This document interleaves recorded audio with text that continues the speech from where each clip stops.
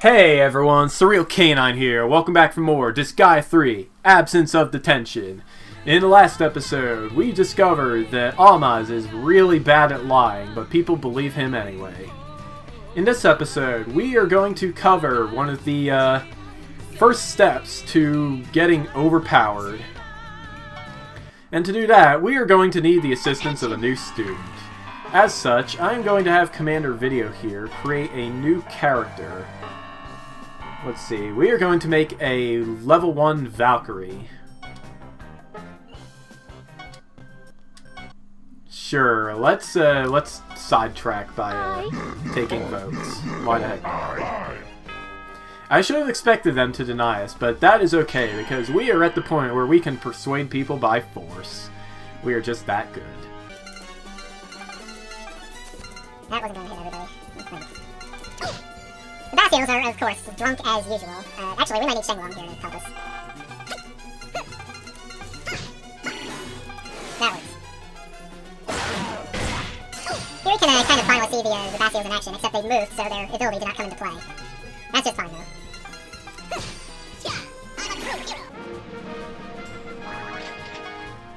though. Alright, we have our Valkyrie.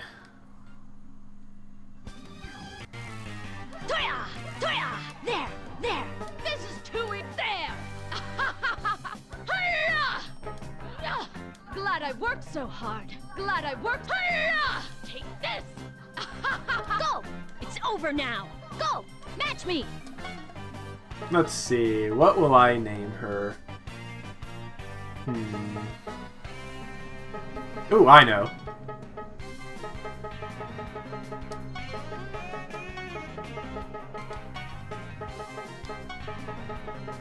Brilliant. Alright, weapon forte. Sword, spear, and bow. Their ability, assault attack. Damage increased by number of panels moved. Not bad. And they specialize in attack and defense. Okay. Leave it to me! Go! There! You don't have to hold back because I'm a girl. It's my style to be fighting up to the very front lines. Yeah! Let's all be good friends. Alright, so, Undyne. We are going to ditch class now. And we will also be returning to the Corpse Eaters map. As you can see, the layout has changed a little bit. We now have a 9x9 or 3x3 grid of champignons, and they are sitting on double EXP panels. That being said, what you need for this strategy is you need to have Mal learn a Vasa Airgun, which we've already done. That's kind of a necessity to get to this point. You need a unit that can throw 5 tiles or more. Now, what do we do with this? We place Mal in between the red and yellow Geo panels and have him use Vasa Airgun here. It doesn't matter if you don't kill them in one hit, as long as they don't come running towards you, which is easier said than done, honestly, but... well, they'll be helping you grind for EXP this way. When you've gotten to the point where you can do, like, 30% of their 130% of their health in one hit, that's when you pass a stronger enemies bill in the classroom. I'm going to do 4 of those just now, just for a demonstration purposes.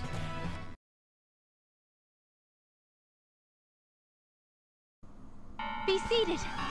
Okay, I am back. And whoops.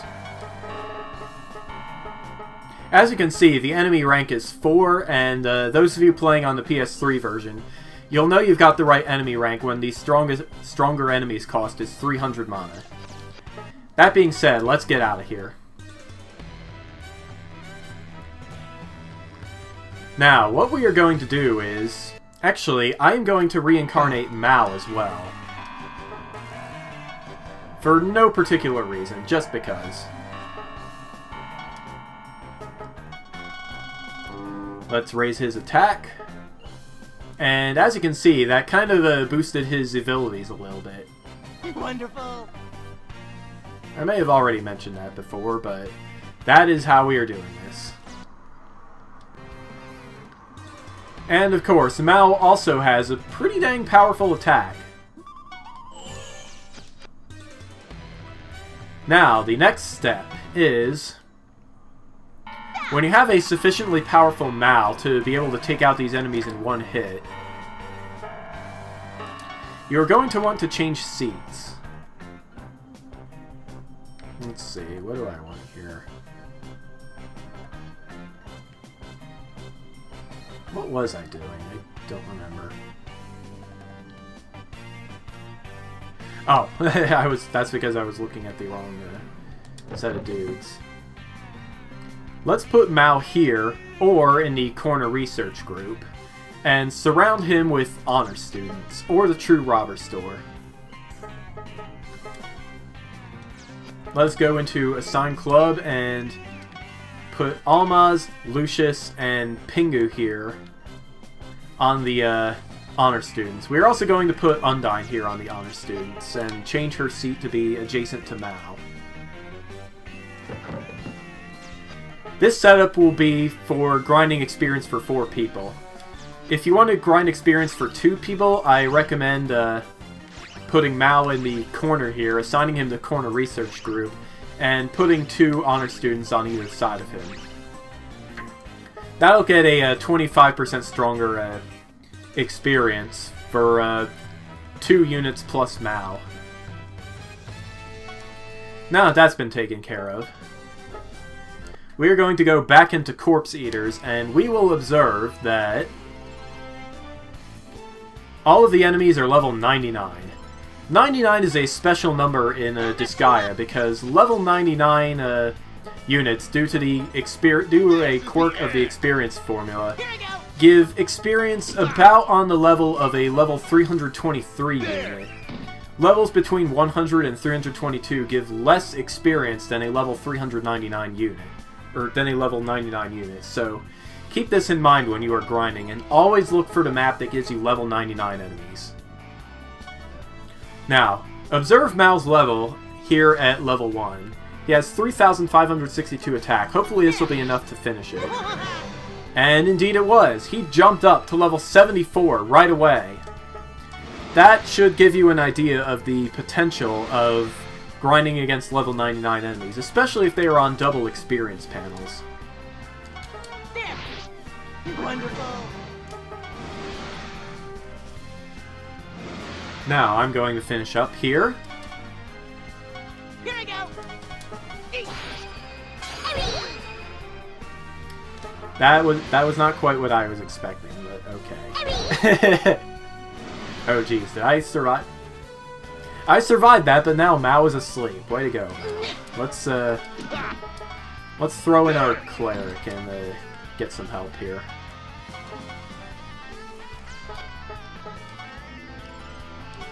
Dear God! Dear God! That is how we are doing this. Now, if we check our unit's status, we can see that... What? Did I do something wrong? Yes, I did!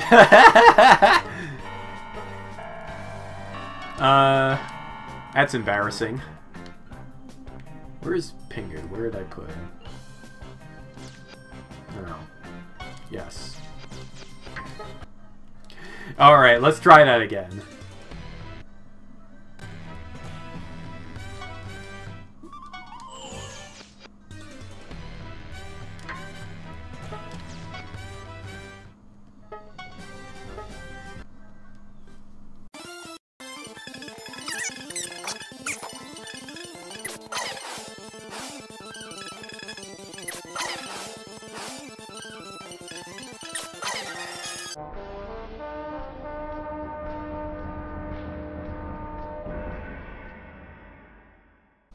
Alright, you can probably see there that I unlocked the Archer and Lady Warrior classes. Lady Warrior is just the next rank of Valkyrie, and for an Archer, you need a level 15 Valkyrie and Female Cleric. That being said, look how high Undyne's level jumped up. She will be perfectly caught up with the rest of the party if you are only grinding on Mao here. That is the power of level 99 enemies.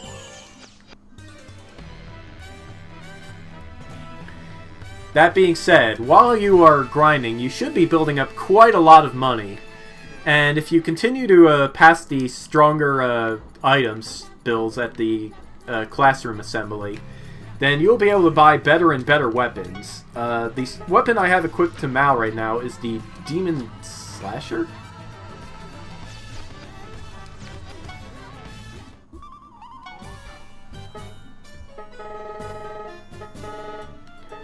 But, as it turns out, the Tragedy Hatchet is actually the highest rank item you can buy at the shop. Costs about 4 million hell. Maybe more if your honor quotient is not quite as high, or if you were playing the PS3 version. There's also such things as the Luminous Bow here, which I'm going to see if I already have one of those, okay.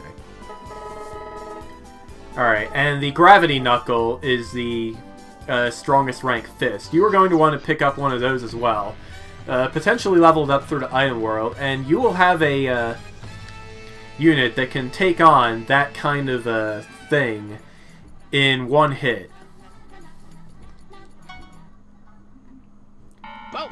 Now for part 2 of our theory here.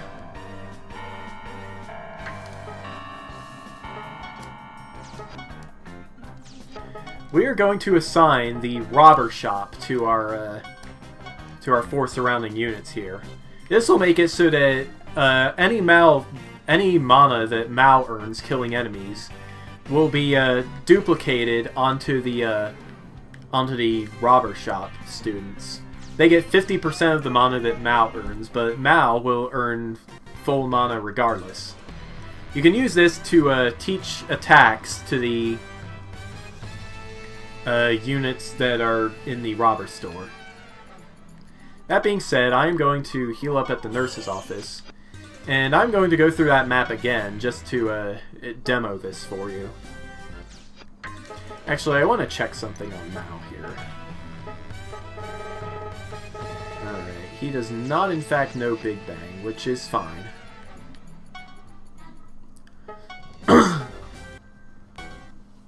Big Bang is a... This is the wrong map. Well, this is embarrassing. I guess I'm just gonna have to do this map.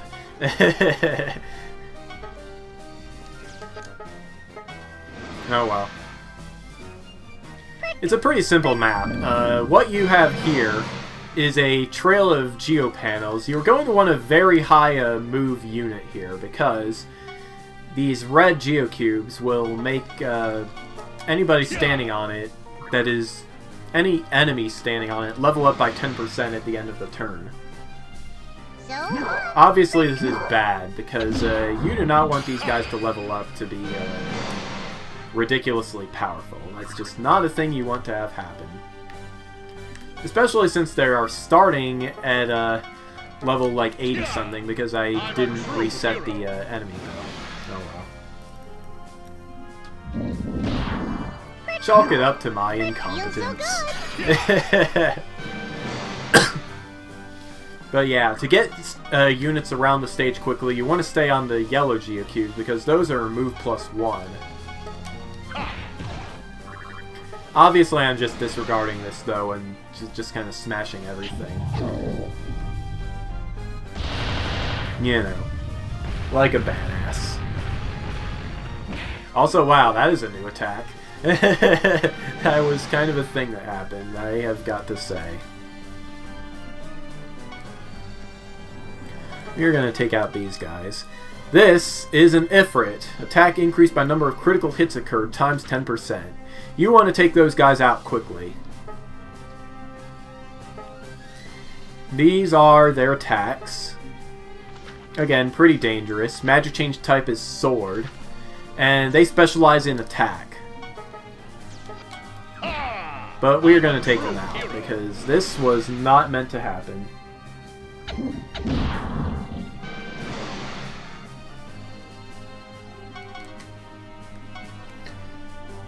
Fox Tenson is giving me tips on Dragon Quest VII, the remake of which just came out yesterday at the time of this recording.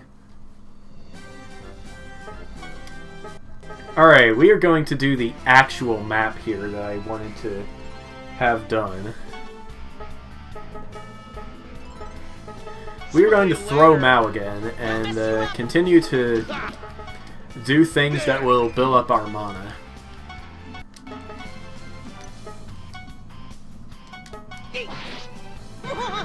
And at the same time, get a whole bunch of extra levels for Mao.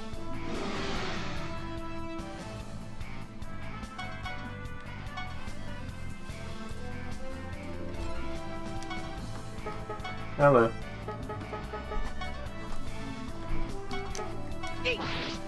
Wonderful. My dad is in my room borrowing my pillow.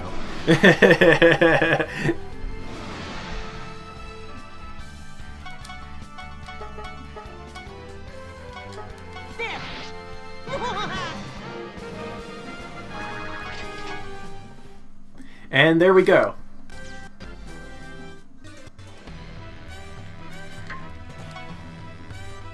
Kind of have a bunch of things here that I could sell or use as brides. But if we go into our status, we can see that Undyne now has 459 mana. That's good.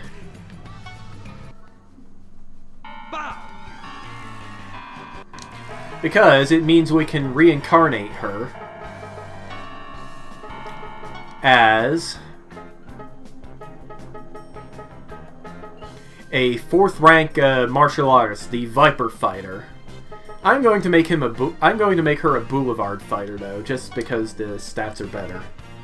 Now obviously this takes more mana, but that shouldn't really matter too much.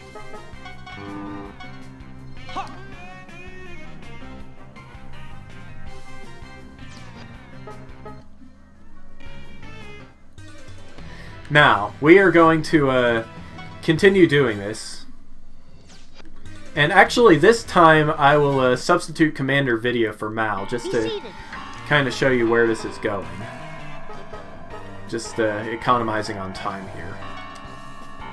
Where is Commander video? There he is.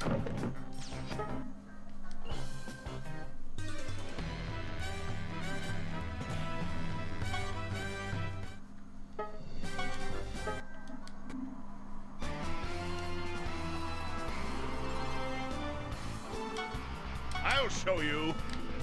And we're just going to Big Bang these guys. Just kind of economize on time here by killing all the monsters in a single turn without even taking another unit out of the base. We're going to do this a couple of times until I feel like Undyne's mana is sufficient.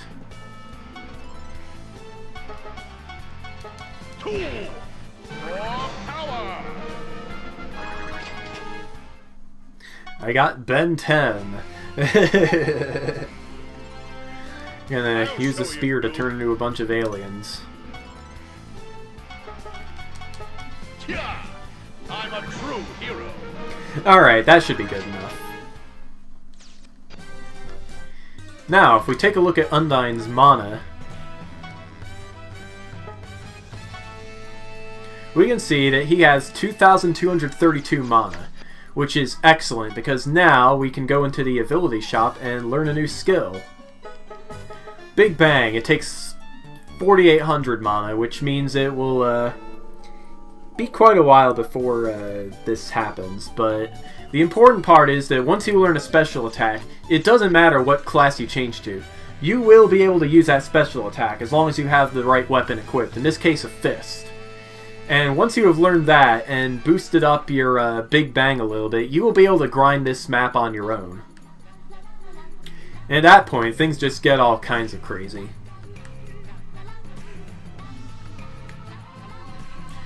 Now, a quick note before I let you guys go for this episode. If you will notice, Undyne's reincarnation costs went from 100 to 200. That is because generic units double their reincarnation costs every time they reincarnate. It's kind of dumb. I'm not really sure why NIS decided to do this, but this is why you want to have units start out as the Viper Fighter or the Boulevard Fighter and reincarnate from there. Now, I am going to make a male cleric here just because.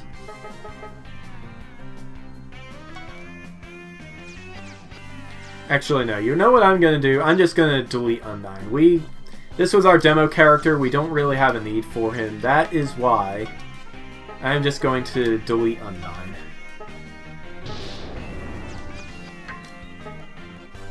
That's all there really is to say. So, I will see you guys next time. Thanks for watching.